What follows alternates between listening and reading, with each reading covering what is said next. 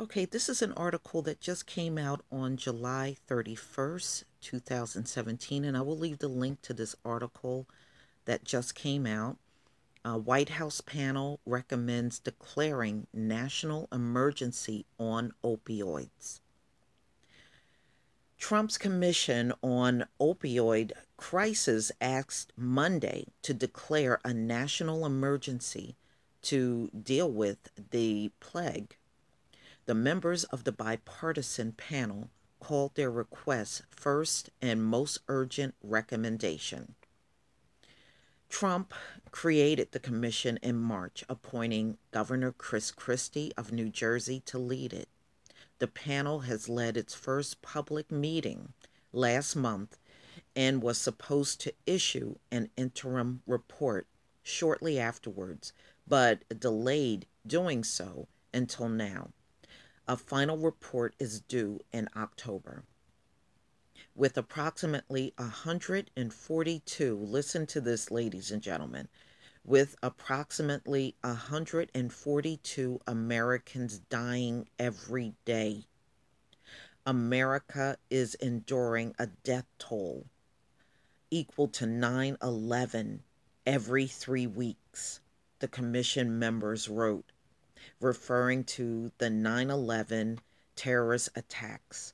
So it's no longer 91 a day, it's 142 people per day. And these devils got the nerve to keep coming and trying to taunt black people on YouTube channels.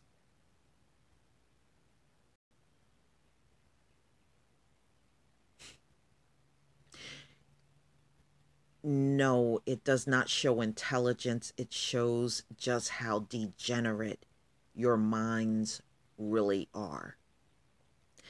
You'd rather come to a YouTube channel, call a black person a nigger, and talk about black on black crime, but you got 142 dying every single day from drug overdose in America. And most of it is in the white community. But you don't see that as a problem. You see it's more urgent to come to a black YouTube channel to become a menace to everybody. That's more important. Only the mind of a degenerate cave person would do something like that. Or non person, I should say, because you're a bunch of hybrids. 142 per day. Your declaration would empower the cabinet to take bold steps, would force Congress to focus on funding and empowering the executive branch even further to deal with those loss of life. In addition, to seek an emergency declaration, the commission proposed waiving a federal rule that sharply limits the number of Medicaid recipients who can receive residential addiction treatment. It also calls for expanding access to medication that help treat opioid addiction, requiring subscriber education initiatives and providing model legislation for states that allow a standing order for anyone to receive naloxone, a drug used to reverse opioid overdoses. But you see, ladies and gentlemen, let me just point something out to you. They got Narcan around, and they're still losing 142 a day. So the Narcan is really not putting a dent in stopping the deaths. Just wanted to point that out. Some public health experts say the main effect of declaring an emergency would be to make Americans regard the plague more urgently. It's amazing they didn't declare the crack epidemic a national emergency. Just saying. It's really about drawing attention to the issue and pushing for all hands on deck, said Michael Frazier, the executive director of the Association of State and Territorial Health Officials.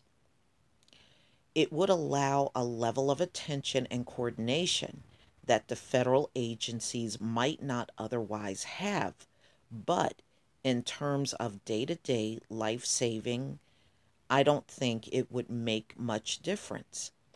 The governors of Arizona, Florida, Maryland, and Virginia have declared states of emergency regarding the opioid addiction plague.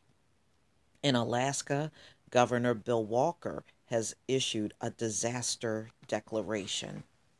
In addition to Mr. Christie, the members of the commission are Governor Charlie Baker of Massachusetts, Governor Roy Cooper of North Carolina, Patrick Kennedy, a former congressman from Rhode Island, Bertha Madras, a Harvard Medical School professor who specializes in addiction biology, Tom Frieden, director of the Center for Disease Control and Prevention during the Obama administration, declaring a public health emergency under the Stafford Act, as the commission recommended, was usually reserved for natural disasters like hurricanes. This is not a natural disaster. You better believe it's not. Drug addiction, that's probably one of the most unnatural things you can do to your body.